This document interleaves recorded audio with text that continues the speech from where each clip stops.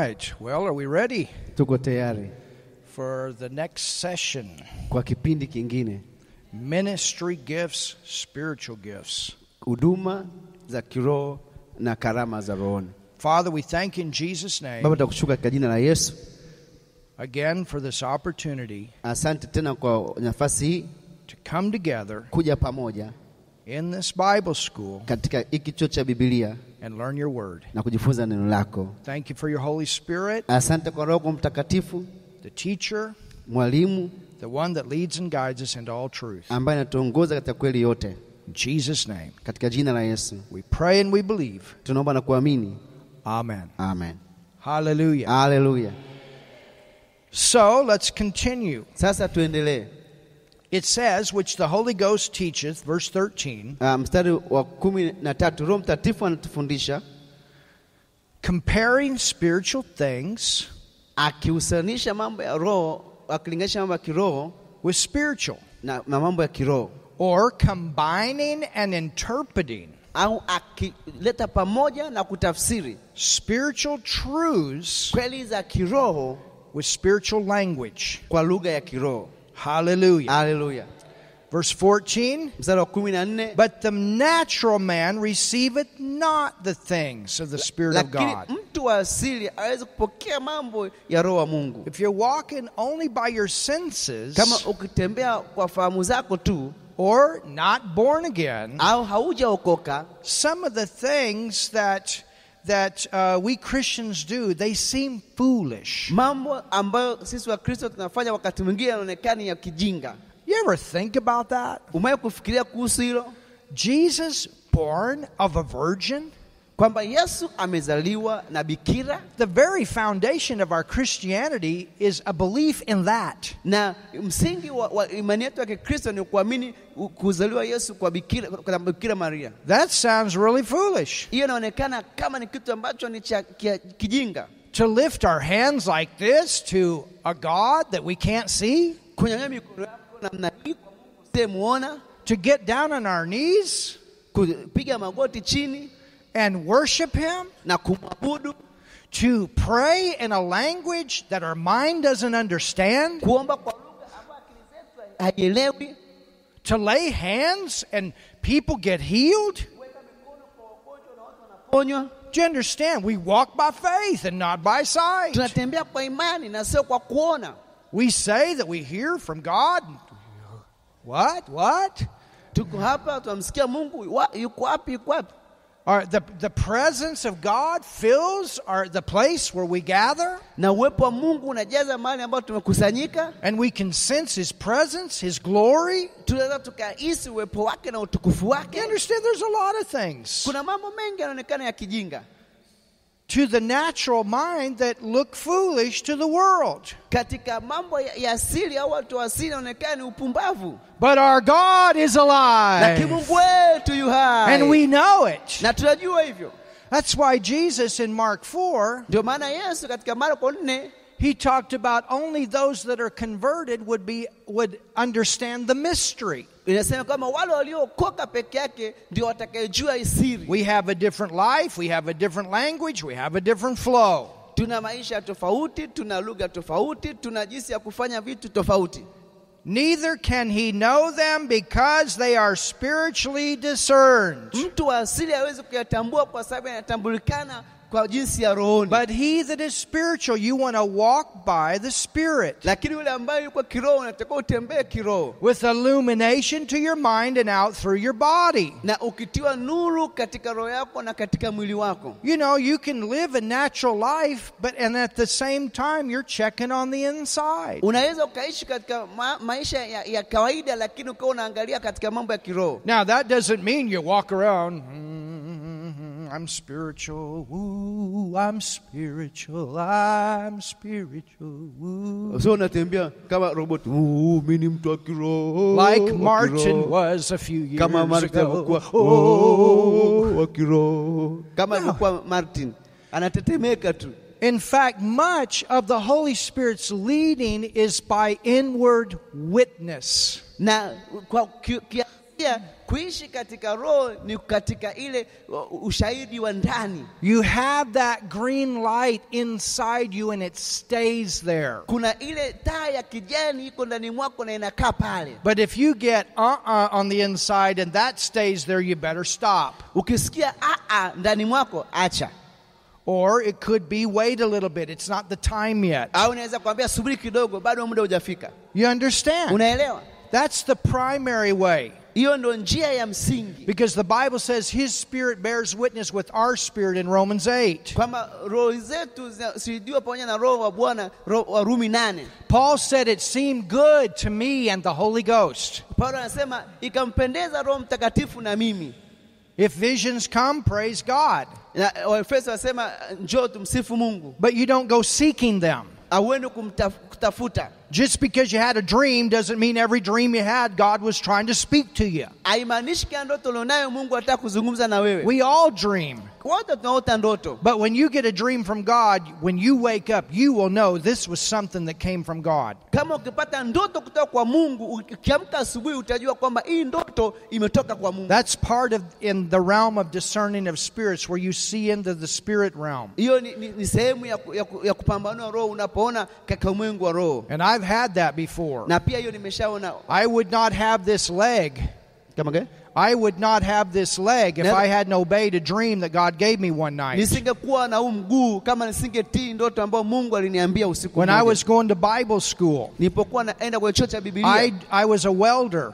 Nilikuwa nachomelea. And there was this big piece of metal. We used to weld these big metal things. Kulikuwa kuna chuma kubwa ilikuwa tunachomea vyuma vikubwa namna hii. And I had a dream, nikapata ndoto, that one of the workers that I was working with was moving it across the room on this big chain. Kwamba nikaonyeshwa kwamba mfanyakazi mmoja ambaye alikuwa tuyafanyia kazi alikuwa anatoka kwa chumba kimoja kwenda chumba kingine ameshika mnyororo mkubwa. And I had a dream that the thing fell off on the floor. Na nikapata ndoto kwamba ile kitu ilianguka kwenye chini. And this was a massive piece of steel. Na ilikuwa ni chuma kikubwa sana. The next day when I went to work, na siku ya pili nilipoenda kazini, sure enough I was in the same condition that I saw in the dream. Nilikuwa kwenye hali ile ambayo niliona katika ndoto. And I was actually helping the person to move the piece of metal across the room. Na pia nilikuwa namsaidia huyo mtu kusogeza ile chuma kutoka chumba kimoja kwenda chumba kingine. And my leg was underneath. Na mguu wangu ulikuwa uko pale chini. And all of a sudden na ghafla nikajua and I moved away. Nikaondoka. And right after I moved away, bam, it fell on the floor. Alipoondoka kile chuma kikaanguka, bang, kikaanguka chini. Oh, thank you Jesus. Oh, asante Yesu. Thank you Jesus for the Holy Ghost. Asante Yesu kwa Roho Mtakatifu. You understand? Unaelewa? God, He will lead us. The Holy Spirit will show us. Mungu atatuongoza, Roho Mtakatifu atatuonyesha. A few years ago, miaka michache iliyopita, when we were doing a crusade in Mombasa, tulipokuwa tunafanya mkutano kule Mombasa, and it was I was coming here. It was the time that we did the crusade out here on the grounds. Nilikuja hapa, tulifanya mkutano hapa kwenye viwanja vya kanisani. And then after we got done here, we went to Mombasa. Tulipomaliza mkutano hapa, tukaenda Mombasa. And before I left, kabla sijaondoka, we'd been praying. Tulikuwa tukiomba. And I always check before I leave. Na siku zote naangalia kabla sijaondoka. And I told my wife, nikamwambia mke wangu, I said Tanzania is going to be okay, but there's something about Mombasa. Tanzania itakuwa sawa, lakini kuna kitu hakiko sawa kule Mombasa. And she picked up the same thing, and the church back home that was praying, they picked up the same thing. Na yeye akapata hisia hiyo hiyo, na kanisa kule walipokuwa naomba kule Ujerumani, na wenyewe akapata kitahadhari hiyo hiyo. But inside, lakini ndani, and I kept praying about it when that came up. Nikaendelea kuomba ilipojitokeza hiyo. But then I had the release, go ahead and do it. Lakini nikapata kuachiliwa niende nikafanye. It's going to be okay. Itakwenda kuwa sawa. So when we did the crusade in Mombasa, tulipofanya mkutano kule Mombasa, I think it was the first or second night, ilikuwa ni siku ya kwanza au ya pili, there was a man that came and he was standing in the middle and he kind of stood out. Kulikuwa kuna mtu alikuja akakaa katika mkutano katikati alafu akasimama. And then of course we went forward. People got saved that night, healing, miracles, thank God. Tukaendelea mbele, watu wakaponywa, watu wakaokoka, asante Yesu. And from that night on everything was okay. Na kuanzia hiyo siku mambo yalikuwa yako sawa. But I noticed the next night, lakini nikagundua kitu siku iliyofuata. There were people standing there with guns. Kulikuwa kuna watu wamesimama pale na bunduki. And you had to go through that to get onto the crusade grounds. Na itakuwa upite katikati yao uende kwenye viwanja vya mkutano. You know what? Unajua nini? When we got done, tulipomaliza, Bishop Joseph told me, mchungaji Joseph akaniambia, they caught 2 terrorists. Kwamba wameshika materialist nani? People that were going to magaidi wawili. You understand? Unaelewa? They caught him. Waliwakamata magaidi wawili. Hallelujah. Hallelujah. Thank God for the Holy Ghost. You know why they caught him? Because of prayer. Asante Mungu kwa Roho Mtakatifu. Waliwakamata kwa sababu tuliomba. I'm going to finish my course. I'm not going out early. Lazima nimalize mwito wangu. Sitaenda mbinguni mapema, hata mimi siendi mbinguni mapema. I accept my deliverance. Napokea ukombozi wangu. You know, the Bible says some didn't in the book in Hebrews 11, some didn't receive their deliverance. But if some didn't receive, praise God, I'm receiving mine.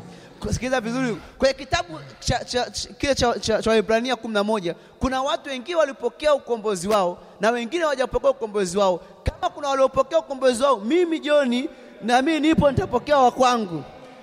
Amen. Amen. You know, I think about your architect. Nafikiri kuhusu yule ambaye amesimamia jengo. When I was here 2 or 3 times when you were building the building. Nilipokuwa hapa mara 3 au mara 2 nilipokuwa majenga kanisa lenu. And Bishop Charles came to pick me up to take me to the airport. Askofu Charles akaja akanichukua kunipeleka airport. And he said, "You got to hear what happened today." Unatakiwa ujue kile kilichotokea hapa leo. That's when you fell off of the top of that building. Ndio alianguka kutoka kwenye jengo kule juu. You're a miracle. Wewe ni muujiza.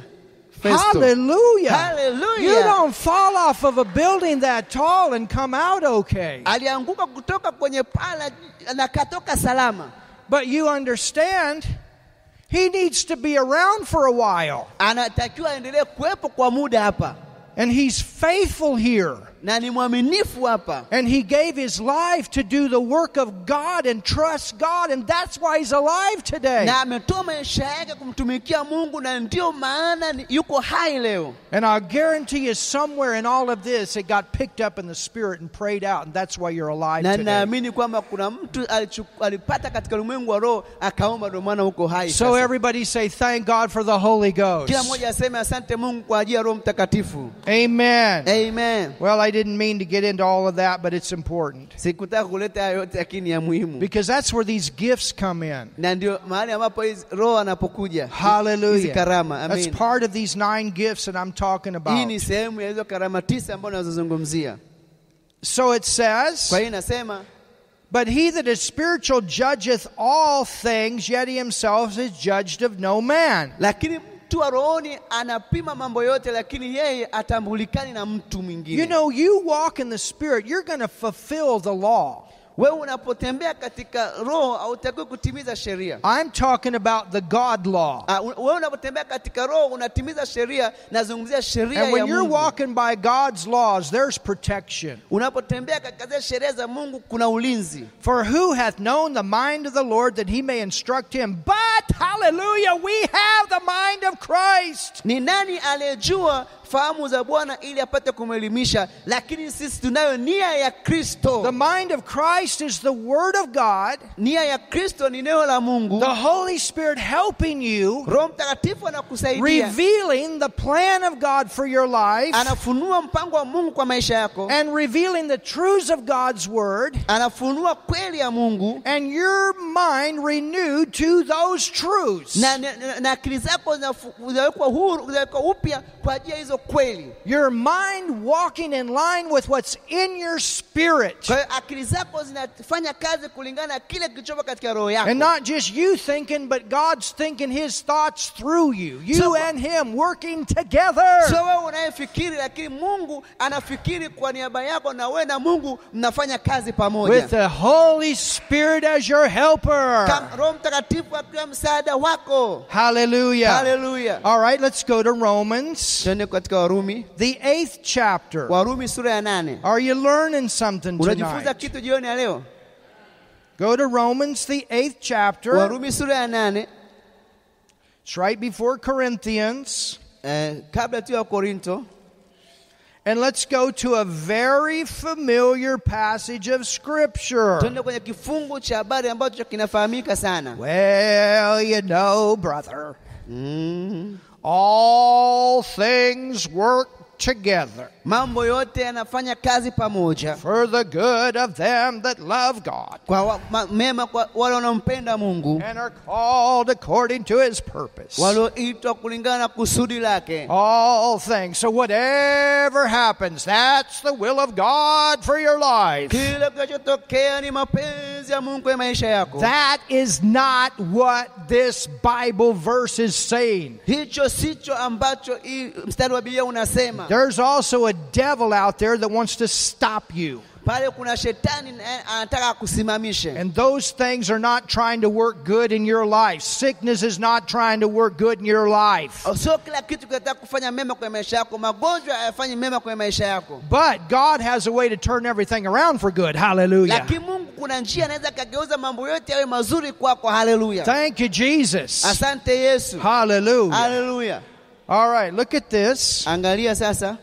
Go to verse, for the sake of time, go to verse 26. Kwa kuokoa muda na mstari wa 26. The whole point of this, Point yote hapa, you're born again, umezaliwa upya, your umeokoka, spirit is perfect. na roho yako iko kamilifu. And that's what you have in verse 23. Na ndicho ambacho tunacho kwenye mstari wa 23 pale. You still have a body Bado una mwili, that is aging. una mwili ambao unazeeka. Your body is not perfect. Na mwili wako hauko kamili. But there's going to be a day that your body will be perfected. Kuna wakati mwili wako utakwenda kukamilishwa. All your wrinkles are going to be gone. Any imperfection going to be gone. Hallelujah. Makunyanzi yataondoka na ile hali ya kutokuwa sawa yote yataondoka. Hallelujah. Amen. Amen.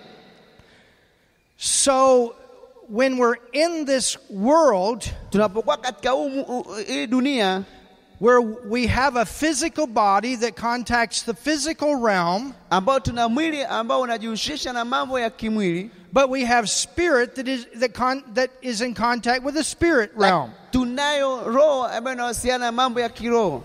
Now, sasa because of the limitations that our body has, kwa sababu ya mipaka ambayo mwili yetu inayo, we need help. tunahitaji msaada. Tell your neighbor, you need help. Mwambie jirani yako unahitaji msaada. Because of the limits of our mind, kwa sababu ya mipaka ya akili zetu, with our education, we need help. na katika elimu tunahitaji msaada. You will not be able to fulfill your purpose by just going to a university. Hautakamilisha malengo yako au makusudi yako kwa kwenda tu chuo. It has to go deeper than that. Lazima iende ndani zaidi. And remember, nakumbuka, we have the Holy Spirit. Tunaye Roho Mtakatifu. And He's searching. Na anachunguza. He's helping you to find. Anakusaidia upate. He helps you to find. If you will work with Him, He will help you to. Kama utafanya kazi ya Roho Mtakatifu atakusaidia kuona. It says, inasema, likewise the Spirit itself helpeth. Kadhalika Roho naye utusaidia our infirmities. katika udhaifu wetu. What are our infirmities? The fact that we're here in a body that is limited to the physical realm. Nini udhaifu wetu? Nini? Ni ule ukweli kwamba tuko kwenye mwili ambao umekuwa na mipaka katika mambo ya kimwili. It wasn't that way in the beginning for Adam. Haikuwa hivyo hapo mwanzo kwa Adam. But we have a helper. Lakini tunaye msaidizi. The Holy Spirit will help us. Roho Mtakatifu He atatusaidia. helpeth our infirmities. Anatusaidia katika udhaifu Here wetu. it is again. Iko hapa tena. For we know not what we should pray for as we ought. Kwa maana tujui kuomba jinsi tupasavyo. So because of the limits of your education and your physical body, Kwa sababu ya mipaka ya elimu yako na mwili wako, and even the amount of revelation that you have, you Na- don't have it all. na hata kiwango cha ufunuo ulioko nayo, kwa sababu huwezi kuwa nayo yote. But guess what? Lakini hebu fikiria kitu. The helper, Msaidizi he knows it all. anajua yote. Oh, hallelujah. Oh, haleluya. He knows everything about everything. Anajua kila kitu kuhusu kila kitu. He's in you. Yuko ndani yako. Hallelujah. Haleluya. He's in you. Yuko ndani yako. And he's there to help you, Na yuko hapo kukusaidia. to get you the information that you need. Kupata taarifa unazozihitaji. And so he's in your prayer life. Katika maisha yako ya maombi, If all you do is pray with your understanding, you will be limited. kama utaomba kwa akili zako utakuwa na mipaka. According to the revelation of God's word that you have. Because when you pray with your understanding, you've got to pray according to the will of God for those things to come to pass. Kwa hiyo utakuwa na mipaka kulingana na wingi wa neno la Mungu unalijua, kwa sababu ili mambo yatokee lazima uombe kulingana na neno la Mungu ili hayo mambo yaweze kutokea. But think about it. Lakini fikiria, When the Holy Spirit prays through you with other tongues, He's bypassing your brain. kama Roho Mtakatifu akiomba ndani ya mwili wako, atakuwa anapita kiwango cha kufikiri kwako. And right out of your spirit Lakini ndani ya roho yako is coming perfect prayer over the situations. yanatokea maombi makamilifu kulingana na hiyo hali. And perfect prayer about the purpose God has for your life. I'm going to show you that as we go into the next verse. Na maombi makamilifu kulingana na makusudi ya Mungu alionayo kwenye maisha The yako. Greek says this, Kigiriki inasema hivi, that the Holy Spirit takes hold together. kwamba Roho Mtakatifu analeta yote pamoja. You know, it would be one thing Itakuwa kitu kimoja if this pulpit needed to be moved from here to the floor. kama hii madhabahu ikitokelewa hapa ikapewa pale chini. I could grab it like this. Naweza nikainyanyua namna hii. I could do it. Naweza nikafanya. And I'm sure if I didn't have this microphone, I probably could set it down there. Kama mimi singekuwa na microphone tu ningeichukua And I know nipeleke some chini. of you women could, because you women are strong. Najua hata nyewe wanawake mna nguvu, mnaweza mkabeba hii madhabahu. I see how you carry those water buckets on the top of your head. I'm trying to figure out how you do that. Ninaona jinsi mnabeba mandoo ya maji kichwani, na najaribu kujiuliza mnafanyagaje hivyo. But think about it. Lakini fikiria, If he grabbed onto this side and I grabbed onto this side, it would be much easier. kama yeye akishika upande huu na mimi nikashika upande huu, itakuwa rahisi sana kuipeleka pale. And that's what it means. Na hicho ndicho kinamaanisha. He's your helper. Yeye ni msaidizi wako. And he is there to help you find the will of God. Yuko pale kukusaidia kujua mapenzi ya Mungu. He's there to help you in your prayer life. Yuko kukusaidia katika maombi yako. He's there to help you in everything you do. The person of the Godhead lives in you by the Holy Spirit. Yuko pale kukusaidia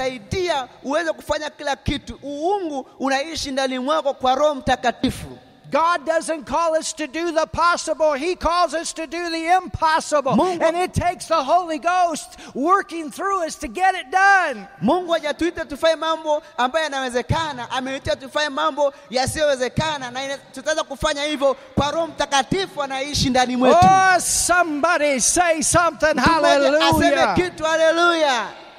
So in the Greek it says the Holy Spirit takes hold together with us. Kwa hiyo Kigiriki inasema kwamba Roho Mtakatifu anaweka yote pamoja na sisi, With groanings kwa kuugua which cannot be uttered ambao haiwezi kuelezeka in a known language. katika lugha ya mbinguni.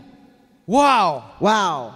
What language is it? Hii lugha ni lugha gani? When you speak in tongues, that's not a language you have learned. Unapoongea kwa lugha au ongei lugha ambayo umeijifunza. That is the Holy Spirit praying through you in his language. Roho Mtakatifu anaomba kupitia wewe kwa lugha yake. Now, other people might know that language, but you won't know it. Watu wengine wanaweza kujua hiyo lugha lakini wewe haujui. And when you pray with other tongues, you're praying the perfect will of God over the situations you're praying about. Kwa hiyo unapoomba kwa lugha unaomba mapenzi ya Mungu makamilifu katika roho. Okay, Lord, what's my calling?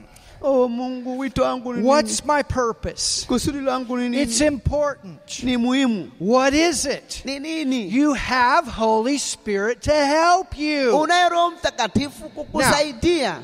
Continue on here. Hebu tuendelee hapa. Oh, look at this. This is so good. Angalia ni nzuri sana. Verse 27. Mstari wa 27. And he that searcheth. Na yeye aichunguzaye. Remember what Paul wrote in 1 Corinthians 2? Kumbuka kile Paulo alipoandika kwenye Wakorintho wa kwanza 2. He searches the deep things. Anachunguza mambo ya ndani. He that searcheth the heart. Yeye anayechunguza mioyo. Hallelujah. Hallelujah. He that searcheth the hearts. Yeye anayechunguza mioyo. That heart there's talking about what is inside of you. He's looking to reveal it to you. Yanazungumza kuchunguza mioyo, kile ambacho kiko ndani ya moyo wako anachunguza ili aweze kukifunua kwako. Knoweth what is the mind of the Spirit. Akijua nia ya roho. The word spirit there is not a reference to the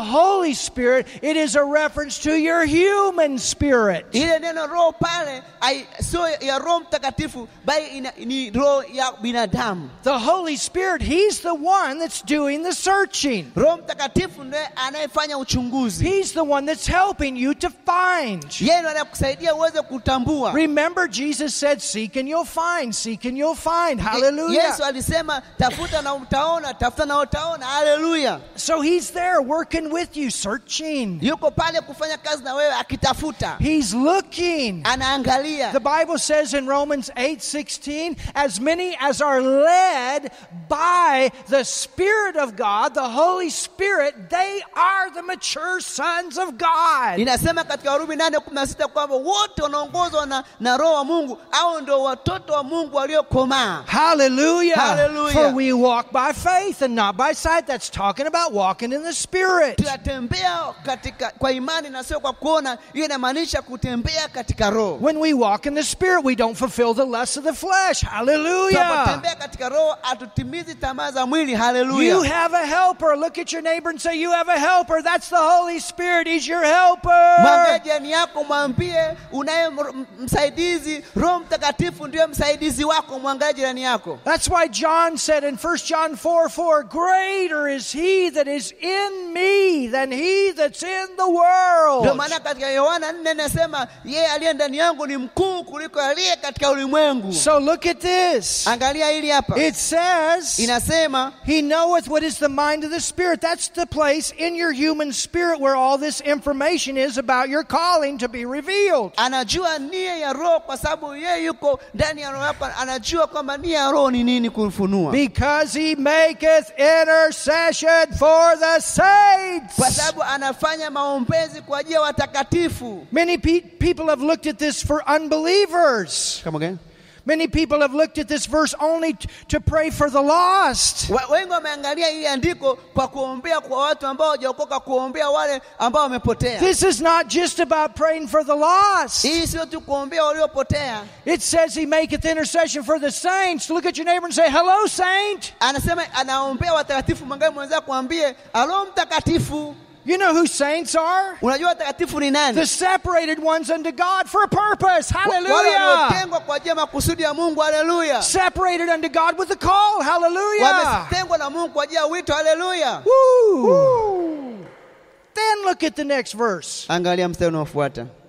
And we know nasi twajua that all things, kuwa katika mambo yote. all what things? Mambo yote. The things that he's talking about here. Mambo ambayo Mungu anazungumza hapa. You got to walk in God's plan for your life, for everything to work together for your good. Lazima utembee katika mapenzi ya Mungu ili mambo yote yawe mema kwa ajili yako. You understand? Unaelewa? If I had not obeyed that dream that I had, and if I had not obeyed what God showed me, I might have been killed on that day.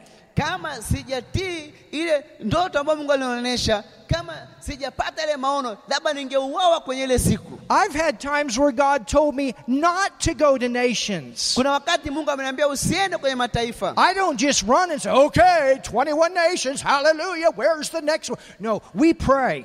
So tunasema haleluya, nchi 21 lazima niombe kabla ya kwenda kwenye nchi yoyote. I've had the Lord tell me not to go to nations before. Na kuna wakati Mungu ameniambia nisiende kwenye mataifa hapo kwanza. I've had the Lord tell me, get out of this hotel tonight. You go to another one tomorrow. Kuna wakati Mungu ananiambia toka kwenye hoteli hapa, nenda kwenye hoteli nyingine kesho. You understand? And if my leg had been cut off, kama mguu wangu kwa umekatwa, well, you know, that was the Lord's plan for your life so that you could spend the rest of your life like this. Kwa unaanza kusema uone mpango wa Mungu, unaanza kutembea umechechemea kama kiguru namna hii. No, I didn't obey what God showed me. Hapo hujatii kile Mungu alichokuambia. You understand? This will save your life, brother. Itaokoa maisha yako kaka yangu. So all things work together for them that love God, and hallelujah, look at this. Na yote yanakuwa mema kwa wale wanaompenda Mungu. Angalia hili hapa. And are called. Na wameitwa. Look at your neighbor and say, you're called. Mwambie jirani yako umeitwa. You're called. Umeitwa. You're called. Umeitwa. You're called. Umeitwa. According to His purpose, you want to be doing what He called you to do.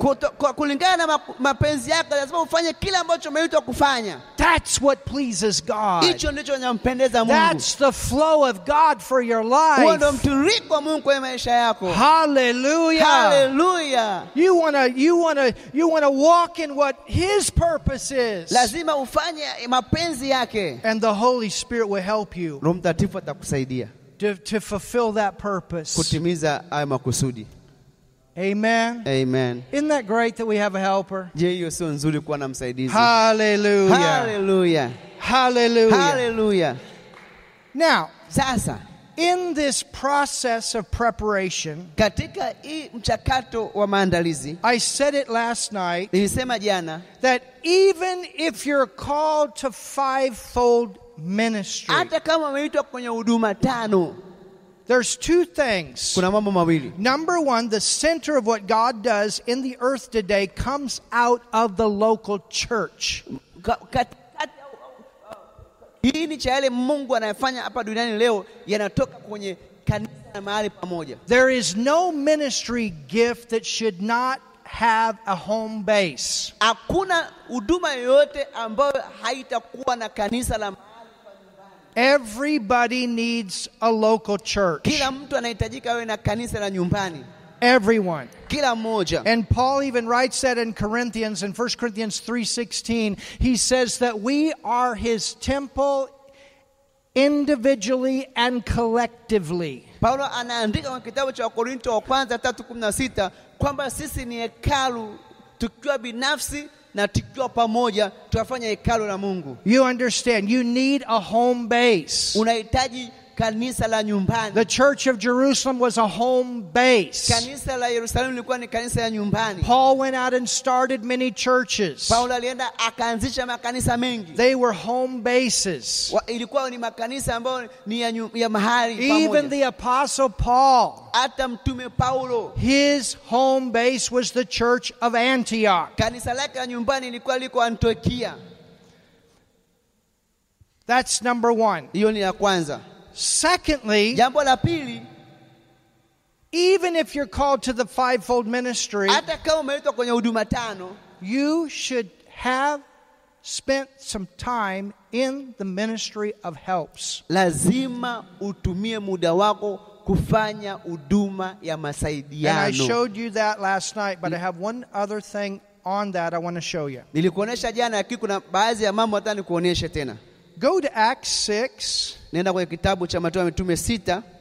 And let's look at this verse that Martin taught us the other night. Tuangalie kaka mstari ambao Martin alitufundisha siku zilizopita.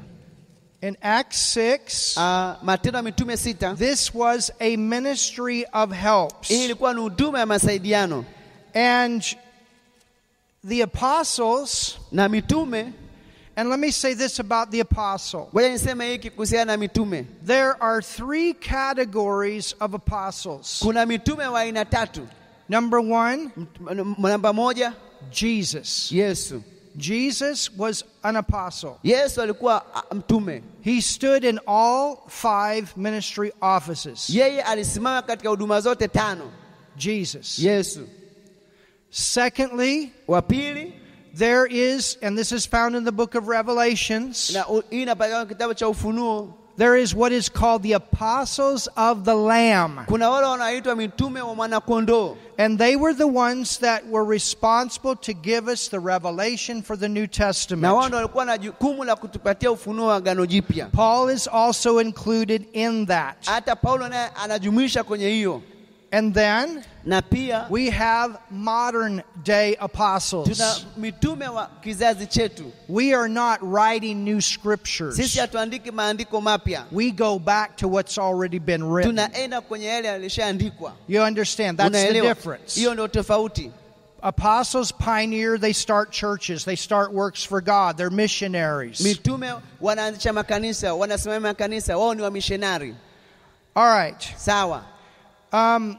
I want you to look at this. Angalia kwenye ile Mathayo mitume sura ya 6, It says inasema in verse 1, and in those days when the number of disciples was multiplied, there arose a murmuring of the Grecians against the Hebrews. mstari wa kwanza, hata siku zile wanafunzi walipokuwa wakiongezeka hesabu yao, palitokea na manunguniko ya Wayahudi wa Kiyunani juu ya Waebrania kwa sababu ya wajane waliosauliwa. Because their widows were neglected in the daily ministration. Kwa sababu wajane wao walisauliwa katika huduma ya kila siku. Now, look at verse 2. Angalia mstari wa 2.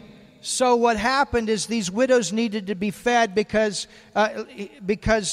some of them, well, all of them, had lost their husbands. Kwa hiyo wajane watakuwa wapewe chakula kwa sababu wamepoteza waume zao. All of these were Jews. Na hao walikuwa ni Wayahudi.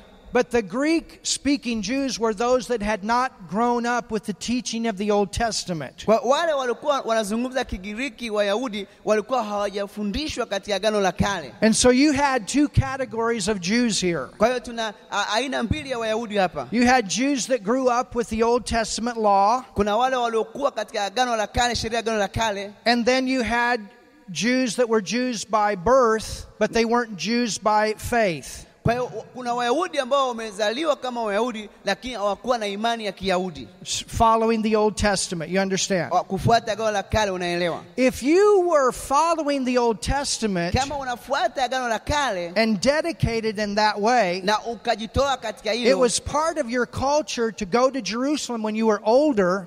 Ilikuwa ni utamaduni kwenda Yerusalemu unapokuwa mzee, so that when you died in that city. Ili ukifa ufe katika huo mji. And so what happened during this time is many of the men were dying before their wives. Na wakati huu ilikuwa inaonyesha kwamba waume walikuwa wanakufa kabla ya wake zao. And under the law, na katika sheria, they were taken care of. Walitakiwa wajali. You understand, there weren't those social government programs. Kwa hiyo kulikuwa imewekwa mpango mkakati wa kiserikali wa kuwasaidia. But they were taken care of by the people of the Old Testament. Kwa hiyo walikuwa wanasaidiwa na wale watu wa Agano la Kale. That were devout to the Old Testament. Kwa hiyo walikuwa wameshika zile sheria za Agano la Kale. But if you were a Greek-speaking Jew, you didn't understand that. Kama wewe ni Myahudi ambao unazungumza Kigiriki, ulikuwa uelewe hilo. And so now you got these wives that are born again, they're in the church and they don't know what to do. Kwa hiyo kuna hao wanawake ambao wameokoka na wako kanisani na wajua wafanye nini. Because under the Old Testament, following the law, you were taken care of. Kwa sababu katika sheria, kama unafuata sheria katika Agano la Kale, utakuwa watu wa kujali. And so we have a need here that the church needs to meet. Kwa hiyo hapa kuna hitaji ambalo kanisa litakuwa liweze kutatua. So there was a conflict between these two. Kwa hiyo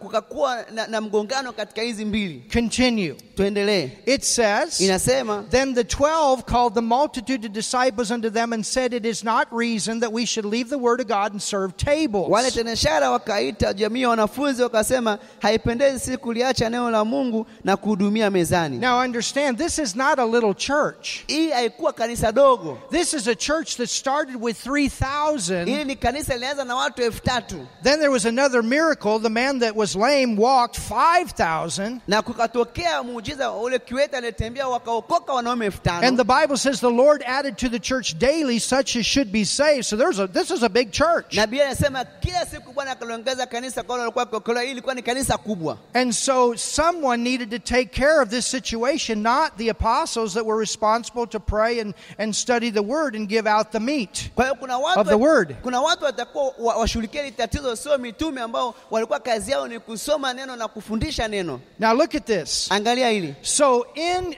your ministry there needs to be different leaders. Katika huduma yako lazima kuwepo na viongozi tofauti tofauti. Even with Moses in the Old Testament, Hata Musa wakati wa Agano la Kale, when he was the only one judging these 3 million Israelites, alipokuwa ni yeye ndio kiongozi kwa hukumu wa Israeli milioni 3. and then his father-in-law came to him Na baba mkwe wake akaja. and said, you keep doing this, you're going to wear out. Huwezi kufanya hivi, utaenda kufa.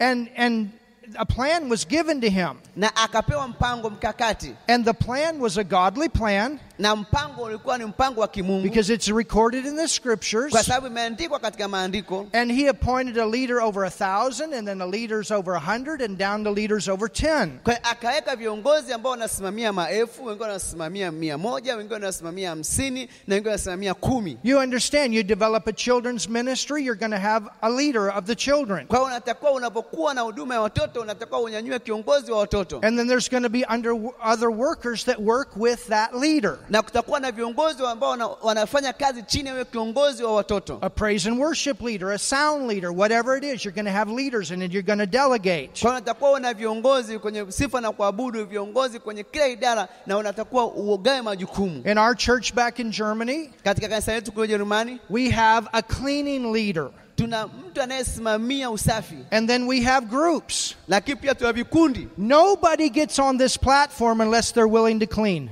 Hakuna mtu anaruhusiwa kuingia kwenye hii madhabahu mpaka awe tayari kufanya usafi. No one. Hakuna mtu yote. Nobody gets on this platform. Hakuna yote anaruhusiwa kupanda kwenye hili. In praise and worship, preaching, teaching, whatever. Nobody gets on this platform unless they're willing to clean.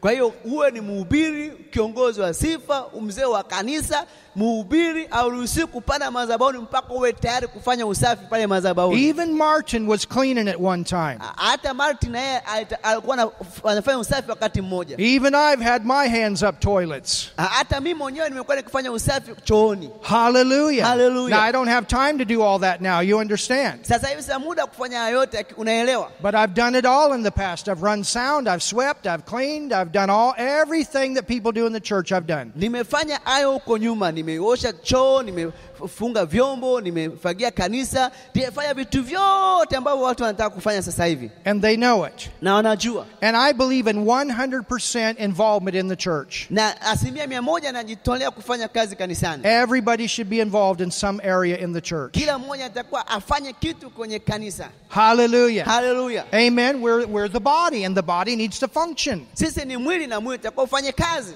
Every part of your body is meant to function. Kila kiungo katika mwili wako umekusudiwa kufanya kitu. Not to come and just sit. Sio uje ukae tu. Every single part of the local church body is meant to function.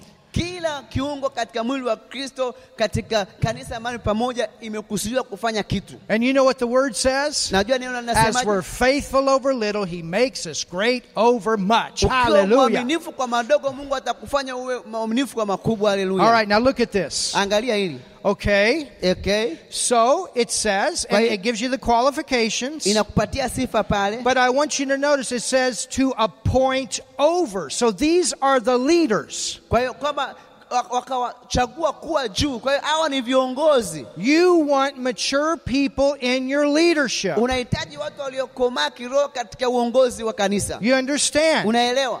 Your leadership must have people of these qualifications. Na una viongozi wa kanisani kwako watakuwa wawe na sifa hizi hapa. Born again, wameokoka, filled with the Holy Ghost, wamejazwa Roho Mtakatifu, full of wisdom. wamejaa hekima, These are people for your leadership. na hao ndio watu kwenye uongozi wako In your ministry of helps. katika huduma ya masaidiano.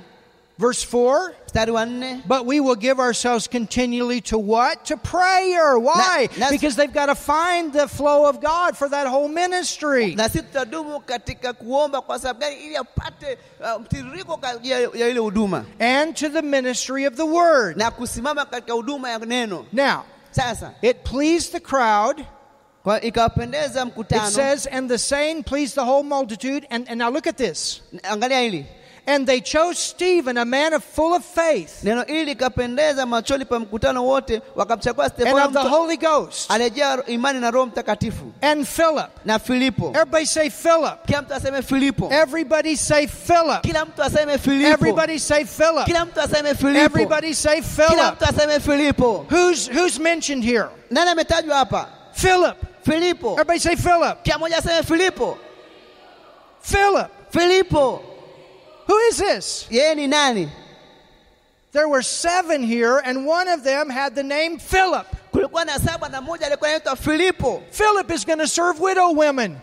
Kama gani? Philip is going to be a part of the food program, the feeding program. Filipo naye alichaguliwa kuweza kutoa chakula kwa wale mama wajane. Philip Filipo is going to take food to widow women. atakuwa chukue chakula apeleke kwa wanawake wajane. He's going to serve rice Anakwenda kugawa mchele, ubwabwa and goat na mbuzi and chapati or whatever kind of bread that is, na chapati and arrowroot. na hivyo. Who did I say? Nimesema nani?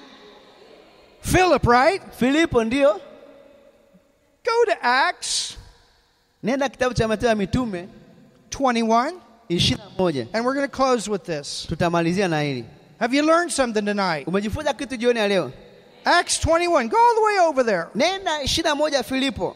Kitabu cha Matendo ya Mitume. The apostle, Yeho. Mitume, The Yeho. prophet, Yeho. Yeho. The pastor, Yeho. Mimi mchungaji, Yeho. The teacher, Yeho. Mwalimu, Yeho. And the evangelist,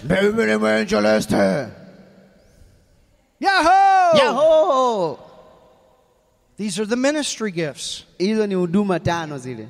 But look, Hebu tuangalie Matendo ya Mitume 21. Acts 21, Mathayo 21. and read Tusome mstari Mathayo 21. And the next Matendo ya day, Mitume, samani. Mathayo ya Mitume 21. we that were of Which verse? Acts 21, verse 8, Matendo ya Mitume 21 mstari wa 8. Mathayo. and the next day, Asubuhi yake we that were of Paul's company departed. tukaondoka tukafika. That was his ministry of helps with him. Hiyo ni huduma yake masaidiano. And came unto Caesarea, Tukafika Kaisaria, and we entered into the house tukaingia nyumbani. of who? Nyumbani mwa nani? Who? Nyumbani mwa nani? Whose house? Nyumba ya nani? Philip. Filipo. Philip what? Filipo nani? The fiery preacher. Mhubiri wa nguvu wa moto. The evangelist. Mwinjilisti. The ministry gift of the evangelist. Alikuwa kwenye huduma ya uinjilisti. But where did he start? Alianzia wapi? He was serving widows. Alikuwa anaopa wajane chakula. That's where he got started. Ndio alipoanzia. Hallelujah. Oh, hallelujah. Father, thank you for your word tonight. Baba, asante kwa neno lako jioni ya And leo. thank you for your Holy Spirit that Asante kwa helps ajili ya Roho us. Mtakatifu anatusaidia. Jesus' name. Katika jina la To Yesu. find those purposes for our life. Anatusaidia kupata makusudi kwenye maisha yetu. Amen. Amen. So your assignment, Kwa hiyo mtihani, you get busy in your church doing something. ufanye kitu kanisani kwako. And if you're not, you don't graduate Bible school. Kama utafanya hivyo hautamaliza shule. And you need to write down on paper what's in your heart for the vision. Na uandike chini makusudi na maono yako. And then you keep that in private. Na unayeficha kama kwako kama siri. I want you to start thinking that way, uanze kufikiria hivyo, seeking, praying that way. uanze kuomba na kufikiria hivyo, And then we'll see what God wants to do and tutaona kile Mungu anataka kufanya, what God does with your life. Mungu atafanya maisha yako, It'll be wonderful. itakuwa nzuri. Amen, Bishop. Amen.